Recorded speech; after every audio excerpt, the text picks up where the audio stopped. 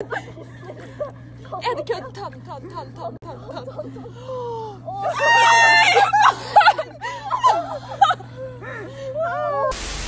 you might remember a video I made, the 10 most wholesome animals in nature. And even though I admitted literally in the title that it was biased, I missed one, and I have no other excuse than I just forgot. So we're all familiar with the oppression Oreo of the ocean, they need no introduction. And you'll remember that I've called them the ultimate apex predator, with apex standing for ain't no person pressing them, no exceptions. Well, there is one exception. There is at least one animal that'll stand up to this barcoded sea assault. That's right, we're talking about humpback whales, aka your new favorite whale. Because humpbacks will often go out of their way to interfere with orca hunts, basically calorie blocking them. And this 40-ton equalizer will often rescue seals, sunfish, and even other species of whales from attacking orcas. And it's not like humpbacks are immune to orca fates. In fact, that's probably how this all started. You see, orcas hunt like the wolves of the sea, by cutting off the young or weak from the group and then battering them into exhaustion.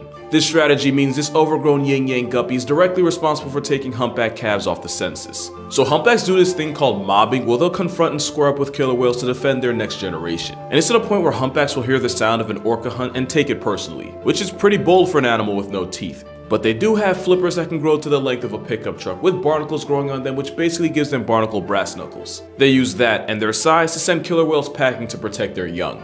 Now, lots of animals be out here mobbing. And it's not exactly crazy to see an animal defending one of its own. Except, they don't just do this with their own. In 2009, a pair of humpback whales rescued a crab-eater seal from a pack of orcas that was about to make it into a memory, which they did by harassing the orcas until they eventually gave up. A week later, a humpback bailed out a Weddell seal by rolling onto its back and placing the seal on its belly after the ops of the ocean had knocked it into the water. And in 2012, a pair of humpback whales attempted to rescue a gray whale calf that had been separated from his mother by a pod of sea pandas. And even after the baby whale was reverse born, the two humpbacks proceeded to harass the orcas for the next 6 hours. Think about that. They could have been doing anything else with their time, and they actively chose to help out a different species. Now you can argue it's instinctual. Adult humpbacks will often escort a mom and calf pair since they're the most vulnerable to orca attacks. And it's possible that whales naturally defend any calves being attacked by orcas. If there are no calves around, they just defend the next best thing, which I guess in some cases might be a seal.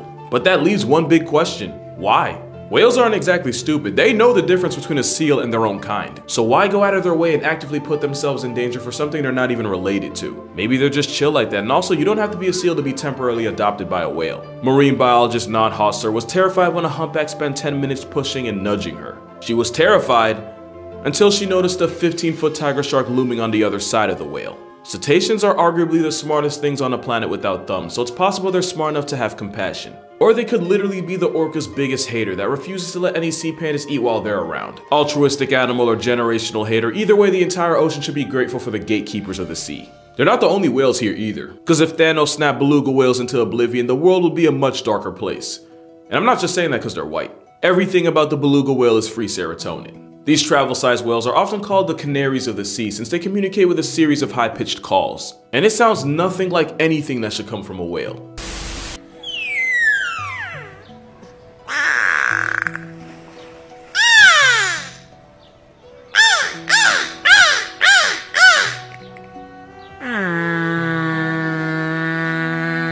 Now I know some person's gonna say I shouldn't call an animal cute because I'm assigning human traits to an animal. That, it's f***ing adorable. And so is the fact that belugas often imitate the sound of human voices. There was even a time where Navy divers were working underwater on a whale enclosure. The supervisor would communicate with the divers through an underwater device called a wet phone. Well, one of the divers climbed out and was confused because when he asked who told him to come up, everyone said they hadn't said anything to him. Well, turns out one of the beluga whales named Nosy did. When the supervisor wanted one of the divers to surface, he would just say out. Nosy heard this, memorized it, and mimicked it so well that the diver swore it came from a human until Nosy did it again. And he somehow managed to repeat it several octaves lower than what belugas usually use to communicate.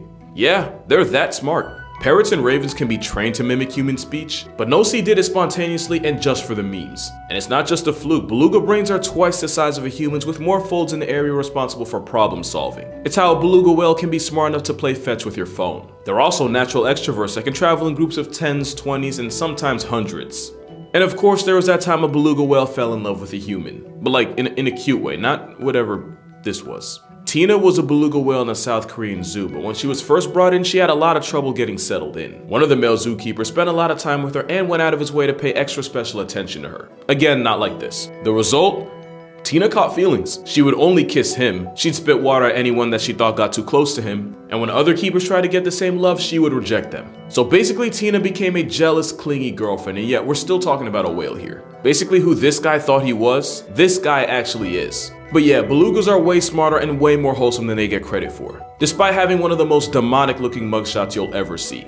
Just like orangutans, who are probably the best single mothers you'll find in nature. Orangutans spend their entire lives in the trees. It's actually how they got their name, which translates to man of the forest. This means orangs are hundreds of feet above the possibility of being clapped by a tiger. But it also means that mothers have to eat, sleep, and travel while the next generation literally clings onto them. Every night Mama Orang will build a bed for her and her baby from scratch using the branches around her. And again, she has to do this while praying gravity doesn't straight up snatch her child. And that's pretty much her life for the foreseeable future. Because orangutans are the biggest mama's boys on the planet that aren't human. They typically spend 6 to 9 years as their mother's shadow, but can easily stay well past a decade. Because being a ginger tree gorilla has a high learning curve, orangs spend all this time learning how to orangutan from their mothers. But sometimes they choose to just not leave at all. And with the cost of rent, who could blame them? And while the sons usually dip out far and wide to start their own lives, the daughters usually stick around close to where their mothers raised them. They'll even visit their mothers every so often and even help out with any younger siblings. But honestly, the most wholesome thing about them is that this man is still able to walk. Because if Diet Bigfoot would have folded him like a lawn chair, I don't think anyone would have blamed her. Honestly, with orangutans in general, if they really wanted to rock our world, they could probably do damage. Like, you remember the orangutan that figured out how to pick locks and escape his enclosure and use this knowledge to flex on his zookeepers? If Fu Manchu had a malicious bone in his body, he probably would have caught a body. So we should all be thankful that orangutans are like the underachieving genius of the great ape group. Because if Planet of the Apes ever becomes non-fiction, I'm gonna be way more worried about what Maurice might try to pull than whatever power trip Caesar might be on. Orangs would be the ones to discover 4chan and dox anyone they think might be a threat. And if we ever get to that point, going off the grid with a service like NordVPN might be your only option. Because NordVPN creates an encrypted tunnel for your data and protects your identity by hiding your IP address. Meaning you can disappear to a place no tech-savvy simian can find you. Speaking of disappear, orangutans are endangered mostly due to habitat loss and poaching. But it's also possible that they've been using NordVPN to connect to one of thousands of different servers across countries all over the world, and that they've been hiding their location as they plot something. Because even though they're typically found in Borneo and Sumatra, with NordVPN, a server 3,000 miles from them would be only a click away. And I do mean click, because with Nord, you don't ever have to feel like you sold your speed for security. Additionally, with NordVPN's threat protection, you can enjoy the internet or plot the downfall of the human race without also having to worry about ads, trackers, and malware. So to get the most out of your streaming service, go to nordvpn.com/casualgeographic to cop a huge discount on a 2-year plan with an additional 4 months free. And with NordVPN's money back guarantee, it's basically risk-free. Being around the next animal is also risk-free unless you happen to be allergic to happiness. Cause let me tell you, depression hears the Undertaker's theme when this ginger beef pulls up. Honestly, I didn't know a lot about Highland cows before this. They're here almost entirely because of their looks. They're the oldest registered breed of cattle in the world and they originated from Scotland. But with their ketchup smear haircut, you probably already knew that. If you had the chance to change your fate, would ya? Looking in the face, cow.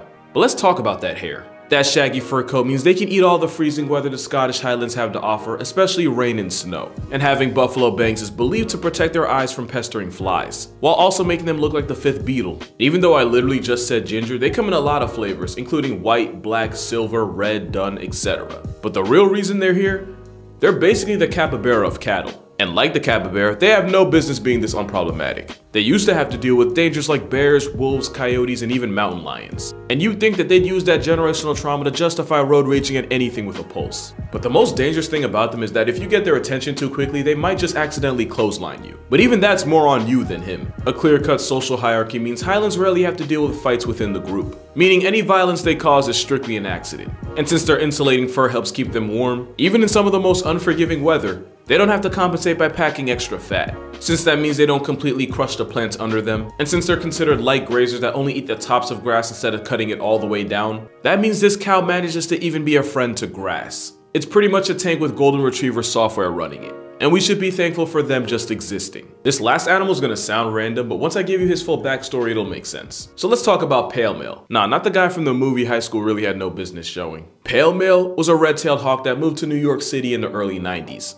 At first he tried nesting in a tree, but then got evicted by a neighboring family of crows who I guess wasn't accepting of his kind. And I'm guessing one of their names was Jim. So he decided to settle on a building on 5th Avenue just across from Central Park. And once he was all good and settled, he found a mate who people named First Love. They 100% jinxed her because she would become injured and was moved to a Raptor rehab center in New Jersey, and evidently PM would rather start all over than move to New Jersey. I'm from New Jersey, I can make those jokes. But while she was gone, he found a new mate, this one a young female named Chocolate. You can just call that an entanglement. The first time parents struggled to bring up their kids, but eventually would successfully raise 3 chicks who would go on to live in a nearby park. And a little while after that, a car would turn Pale Mel into a widow after Chocolate collided with it on a New Jersey turnpike. But one could argue that was her fault for being in New Jersey in the first place. But just like that, First Love returned fresh from rehab and lived up to her name after she and Pale Mel reunited. And together, First Love and Pale Mel raised multiple chicks. That is until First Love became initials on Pale Mel's Twitter bio after she ate a poisoned pigeon. And at this point, Pale Mel became a playboy who went through multiple partnerships and chicks. We have no way of knowing for sure, but it's believed Pale Mel had at least 4 wives and up to 25 children. Also at one point, building workers removed his longtime nest, so for a while it looked like it was up for him. But by this time, Pale Mel had fans, and they weren't having any of it. And after multiple protests, the city compromised by installing a cradle for Pale Mel and whoever he was shacking up with to nest in. So yeah, bro had all types of plot armor. We don't know if he's still alive, but if he is, that would make him well over 30. But we do know his DNA is still flying around Central Park to this day. And as a bird of prey who hunts them for a living, that makes Pale Mel directly responsible for single-handedly nerfing the number of rats and pigeons in this city. And if you're not thankful for that, then you've never been to New York. And as someone who used to be afraid of pigeons, I know that's something I'm thankful for. But that's gonna do it for this video. Be sure to check out my TikTok and Instagram, and also consider becoming a patron on Patreon if you want to further support this channel. But yeah, make sure you drink water, hug all your relatives while you still can, and don't wait till Thanksgiving to be thankful. And I'll see y'all in the next one.